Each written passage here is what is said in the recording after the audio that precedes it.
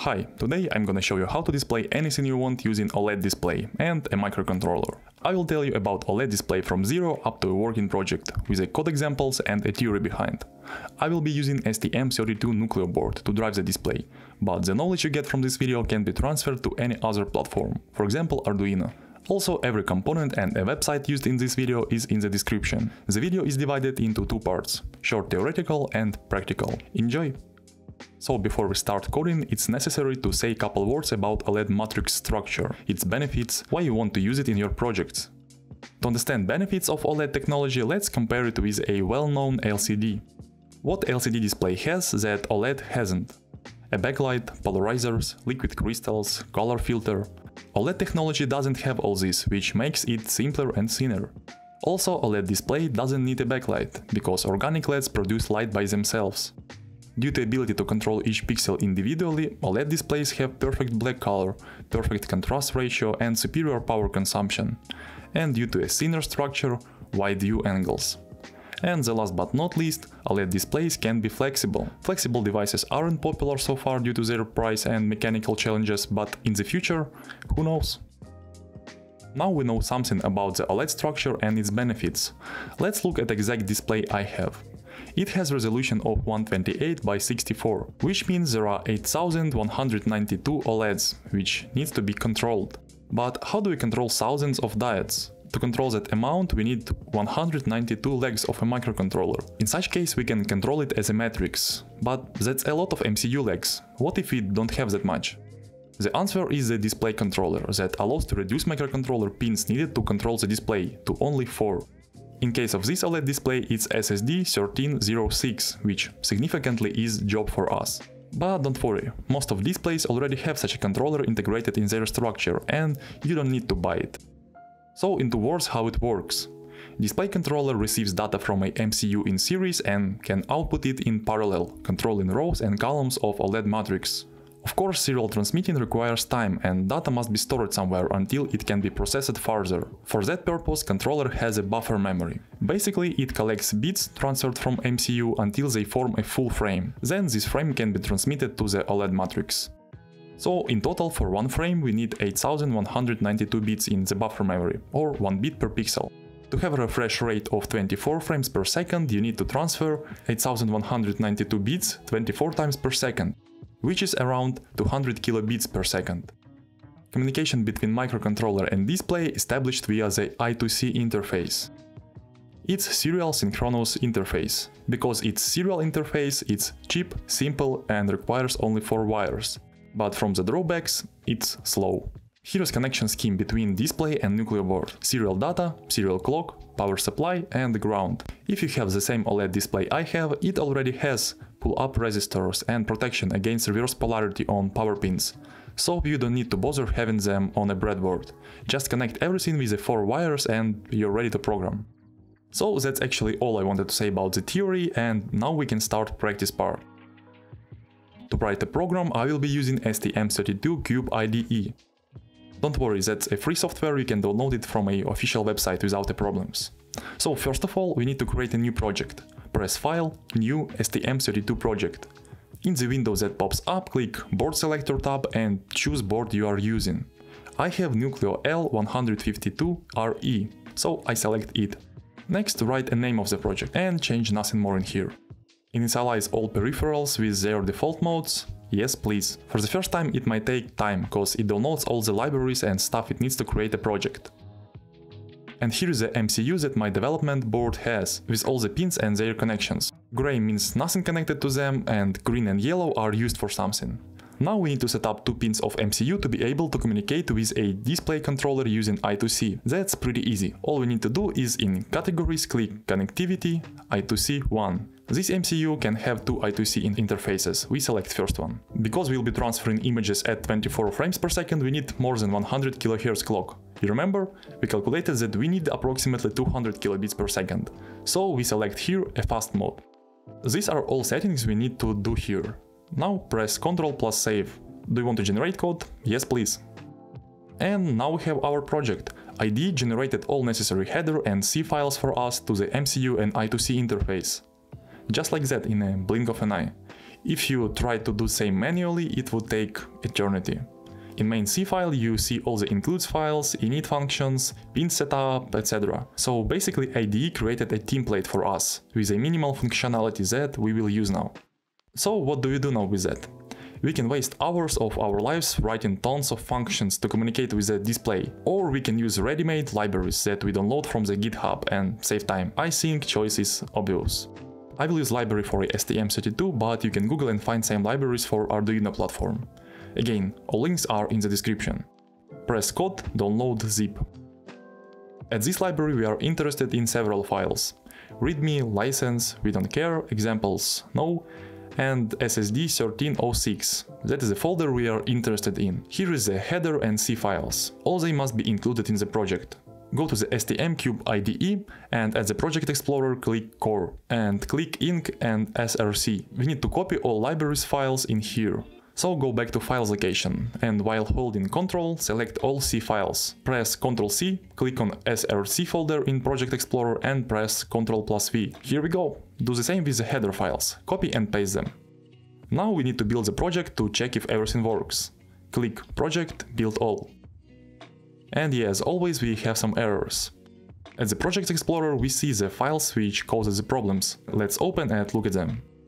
Here we go. Fonts file includes STM32 conf.h file, but from the library we copied conf template. To fix this, open conf template file by double-clicking on it. So this conf file is designed for different STM32 MCUs. Here you can find lines that define different families of STM32. Currently F0 is selected, but Nucleo board I have uses another one. So we need to change this a little bit. We comment by /F0 version and uncomment which one we use. To find out which MCU your board uses, look at the specification. Or look at the inc files names in the Project Explorer. Here I can see that I have STM32L1. So I need to uncomment STM32L1. Additionally, there are some lines about communication possibilities like I2C or SPI interface. We use I2C1, so change nothing in here. What we need to do at last is to right-click on the templates file and rename it to STM32 conf.h without template word. Now we again press Project, Build All. And here we go. 0 errors, 0 warnings. Beautiful. Now we are ready to display something. We will be writing code in a main C file. So first of all we need to include some header files. Right below it there is a command that says user code begin includes and code end includes. We need to write include STM32.h just between these two comments. Now we need to initialize display controller by writing STM32 _init and close the brackets. We need to put it after I2C1 init. After that press Project, Build All to check if we did everything right. Now to display something there is a file called STM32 test.c. We open it by double clicking and scroll down to look for a function that we can use to check the display. There is a function called test_all, which basically tests all other functions in this file. For now we're gonna use this function. It includes different functions like test_draw bitmap, polyline, arc, circle, rectangle, like basically everything this file has. So just copy the name of the function, then go to main.c file and paste it into the while function between the comments. Press Ctrl+Save to save everything, then again Project, Build All. 0 errors, but 1 warning. Oh yeah, that's because we haven't included test.h file. Just copy the name of a test header file and include it as we did earlier, and try again. Project, Build All. Yeah, 0 errors, 0 warnings, great. Finally we can connect development board with the display to the computer. Every time I connect a Nucleo board to the computer, window pops up with a link for this exact board specification. Here I can find full description of the board with connections and different stuff. We need 4 wires to connect display to the board: power, ground, SDA, data and SCL, clock. To find out where are they on the board, we can simply go back to STM32CUBEIDE to IOC file and look at the pins of MCU. It's written that I2C SDA is a pin PB7 and PB6 is SCL. Now go back to the website and look where are those PB6 and PB7. Connect them accordingly to your board. So we have the board and display connected, we have board connected to the laptop, only one thing left: to program the board. So to program the MCU, click on the arrow near green bug, then debug configuration, double click on STM32 Cortex C/C++ application, go to debugger tab, ST-Link and press scan. Serial number must appear. Now click apply and debug. If you have any warnings, errors or something doesn't work at this stage, watch my previous video where I show you what might cause the problem and how to fix it. Also I tell other things about STM32 and how to use buttons, for example. Okay, in our case everything works fine. Diode at the board starts blinking. The only thing left is to click resume. And here we go. MCU displays everything what was in the test function. Letters, figures and pictures. You can display these pictures individually, you can shift text and pictures, rotate them, basically everything. But what I want to show you is how to display any picture you want at animated. For example, how to display a GIF. Let's say I want to display a nyan cat. I simply Google nyan cat GIF 128 by 64 resolution and pick first picture. 320 by 240 pixels. That's actually too much for our display, but there are some blue background and we can easily crop it and save it anywhere you want. Basically, GIF consists of several images that change each other at a certain time, and this creates a moving effect. So first of all, we need to split our GIF into these images. To split the GIF into frames, we can use an online service. At the same website, we can fix the resolution to make it 128 by 64. How to do it? First of all, crop the GIF to the size you want to. I think I will crop most of the background, so the cat takes almost all the frame, like that. And press crop image. Now press resize, width 128, height 64. And here we go, crop it and resized for our display image. Now download it. Finally we can split it to frames. Upload cropped and resized image again and press split. As you can see, this particular GIF consists of 12 frames. Download all of them somewhere and extract.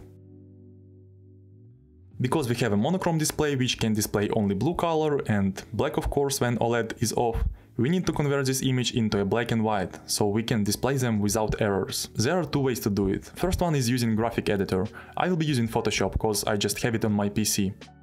So open Photoshop, press create new, width 128, height 64. Press Alt and scroll wheel to zoom it and simply drag the first nyan cat frame to the Photoshop. Then select Layer in the Layers menu, press Select, Color Range, at Select menu choose Shadow, and here you need to shift fuzziness to 0, cause in case of non-zero value we will have gray colors, which we don't need. And here you need to play with the color range to find the pictures that you think look the best. Maybe you want a skinny, ugly or a fat cat, who knows. I think for me 90 is fine. So press OK. Now press Ctrl+J to create a new layer from selected. Delete previous layer and change the background to black. To do so, click on the background in Layers menu, press here, solid color and black. Click again on the layer we just created and press Ctrl+U and drag lightness to maximum. So now we have a white cat on a black background. Now press File, Export, Quick Export as PNG, save it as a 0 frame. And here is the fun part. You need to do it with every frame you got. So again, color range, change parameters, Ctrl+J, delete old one, Ctrl+U, lightness to maximum. File, Quick Export as PNG. I'm gonna speed up the process so you don't wait till I make these 12 frames. Also, what is the benefits of using a graphic reductor? Because you can draw anything you want to display in here, any picture, any font, anything your imagination comes with. Now we need to convert our images into datasets for a microcontroller. For that we go to a Image2CPP service. So simply select all frames of our image, open 128 by 64 for all them, background color black. And here is a second method. Actually, you can put here colored images we got after GIF splitting and don't use the Photoshop. It will automatically convert them into black and white images. But sometimes it terribly distorts the pictures. And also you cannot draw or change anything in here like you can do it in a Photoshop. So the Photoshop is more universal thing in which you can modify everything. But the website is faster. So maybe try without the Photoshop, look at preview, and if it's good, don't waste your time on doing it manually. So at the output, let it be Arduino code and press generate code. As you can see, it generated datasets automatically for all frames. copy all of them. And where do we put them now? Go back to STM32CUBEIDE to test.c file and paste it here. We need to change it a little bit by deleting prog_mem word in each array. And I want to say several words about these datasets and how to understand them. If you simply count the number of elements of the array, you will have 64 rows and 16 columns, which gives us 124 elements. Each element contains 8 bits, so 1024 elements with 8 bits each gives us 8192 bits. And yeah, that's 1 bit per 1 OLED. So this dataset is nothing else than the state of individual OLEDs that must be turned on or off. Okay, now check everything, project, build all, 0 errors, 0 warnings. Nice! Now we can finally display it. Go to the test draw bitmap function, delete everything except fill, draw bitmap and update screen function. At the fill function write black, cause we created a black background behind the nyan cat. Here we want to draw a cat with white, so write white. Here is the resolution of the image we want to display with this function, don't change it. 0, 0 is a starting coordinates, don't change them either. So all we need to change is a dataset. Delete dataset that was here and paste name of nyancat dataset. And also the update screen function to display the image. Now when we use test draw bitmap function in a main.c file, we must see first frame of the GIF on the display. So let's try it. Press project, build all. Now just press run button and wait a little bit. And here we go. Cat is on the display, but we haven't finished yet, we want to animate it now. Remember, GIF are just images that follow each other. So basically what we need to do is to change the first frame with the second, and second by third, and so on. So how do we do it? Let's go back to the test draw bitmap function. Images must follow one another with some delay that match 24 frames per second. So we copy the HAL delay function, which delays program for milliseconds, specified in a brackets. We want to have 24 frames per second. That means that we need approximately 40 milliseconds delay between each frame. So write 40 in brackets, and then just duplicate these 4 lines for all 12 frames. I know that there are more elegant ways of doing it, but for educational purpose that's enough. Now we change names of frames to 0, 1, 2, 3, etc. So let's build the project, program MCU and see what we have got. And finally, we got our GIF animation on the display. That's great! So that's how you can display basically everything you want very easily in your projects. Now you can start using OLED displays anywhere you want.